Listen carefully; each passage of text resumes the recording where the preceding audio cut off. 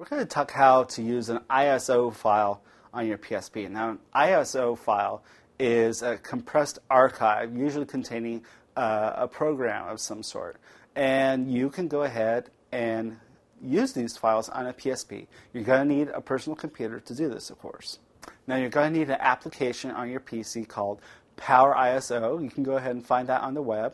Go ahead and download that, install it onto your system. Once you do that, choose Files, search for your ISO folder. Now you can go ahead and drag and select files to add to that ISO folder. At that point, you'll want to go ahead and click Add.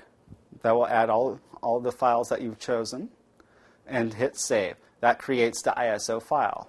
The next thing you want to do is connect to your PSP through the USB port, or you can take the memory stick and go ahead and put it into a standard memory card reader and transfer the ISO file over to the memory stick that you've got for your PSP.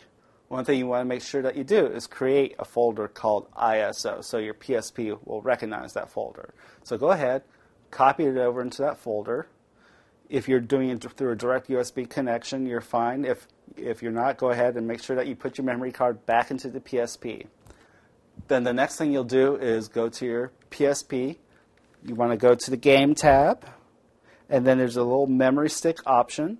You go there, and you should see your ISO folder. What you want to do then is just hit the X button to load the ISO, and you will load the program onto your PSP.